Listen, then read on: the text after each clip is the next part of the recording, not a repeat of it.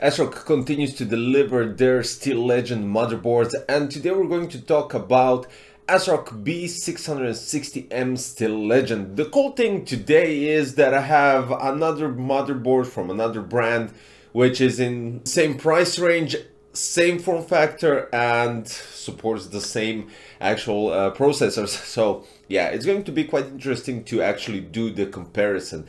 But first we're going to talk about all the specifications that this motherboard has.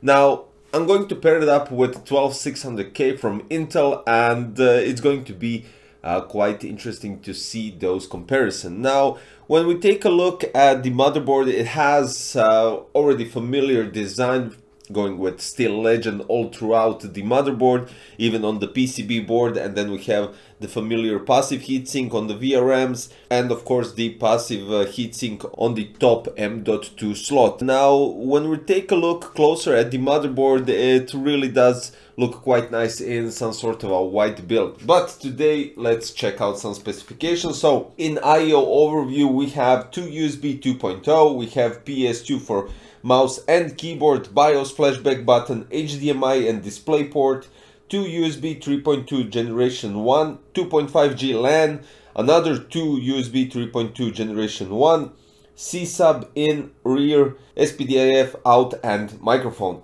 Now this motherboard also has PCI Gen 5 with surface mount technology, which gives PCB to improve signal flow and maximize stability under high speeds. The PCI Gen 5 x 16 goes up to 128 gigabytes per second, while the Gen 4 goes up to 64. Now this is double the speed, but we are still waiting for PCI Gen 5 graphic cards. Now you have possibility to place two M.2 Gen 4x4 SSDs, which is outstanding. You have Dragon 2.5 gigabit per second LAN and front USB 3.2 generation 2x2 Type-C.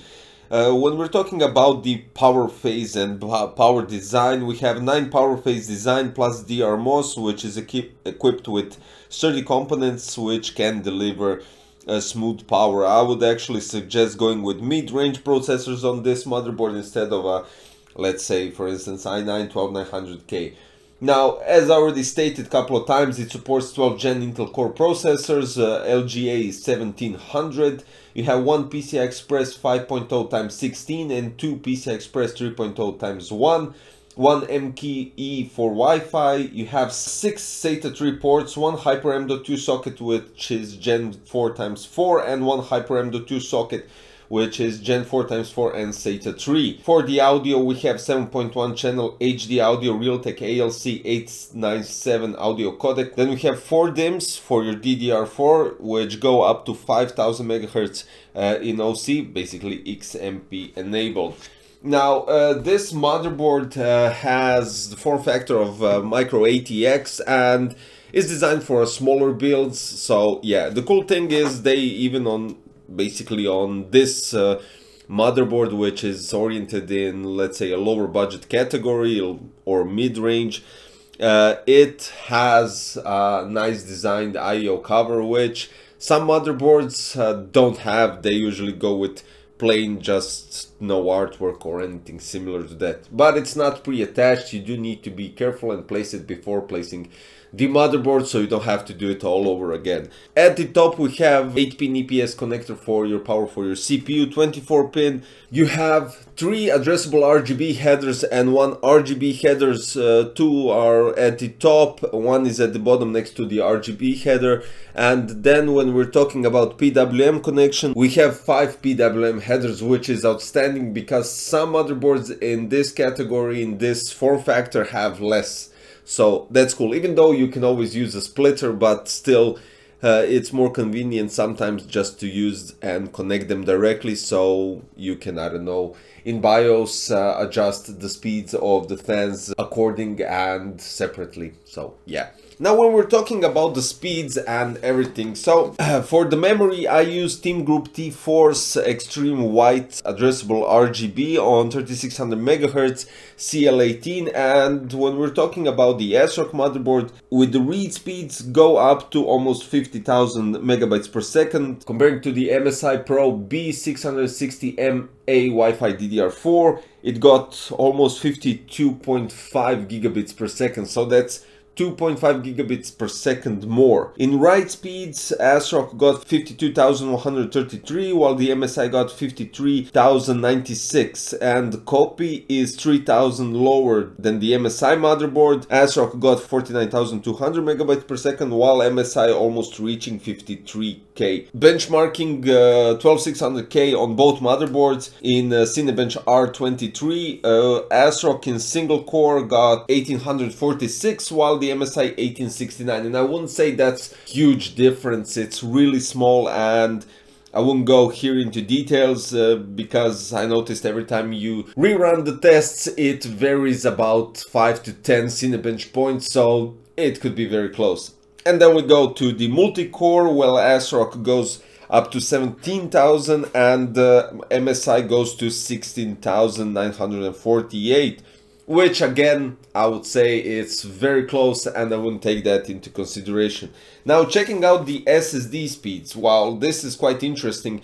I use Silicon Power X Power XS 1TB, and in ASSD, ASRock got 5446 megabytes per second in read and 5333 megabytes per second write, while MSI got 5000 in read, that's 400 megabytes lower, and shocking write speed got 1868, which is almost 3000 less megabytes than on ASRock.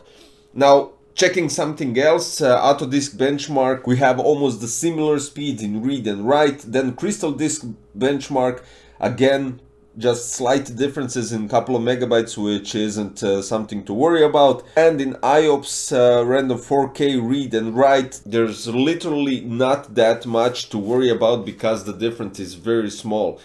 So basically what I would say is the ASRock motherboard actually is quite nice board when we're talking about the speeds and comparison next to the MSI Pro B660M Wi-Fi DDR4. Both of those run DDR4 memories because after all we're aiming for a budget board that can support LGA 1700 and still can acquire DDR4 memory.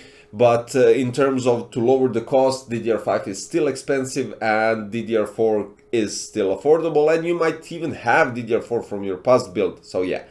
Now, taking ASRock into consideration in comparison to the MSI board, I think this is quite nice board, even though the speeds on the RAMs go a bit lower, in some tests by 1000, in some tests by 100, while the SSD speeds and processor perform equally and there's nothing to worry about. So basically, at the end, I would say that the only thing that you need to take into consideration is the RAM speeds and actually the looks, because all the other performance is quite similar and you don't have to worry. I would even mention that the ASRock B660M Steel Legend has more connection on the audio and it's higher quality than on MSI, so this will definitely give you a push towards the ASRock. So yeah, that's that. Now what's left to say is that the ASRock B660M Steel Legend is a quite interesting board for the, let's say, a budget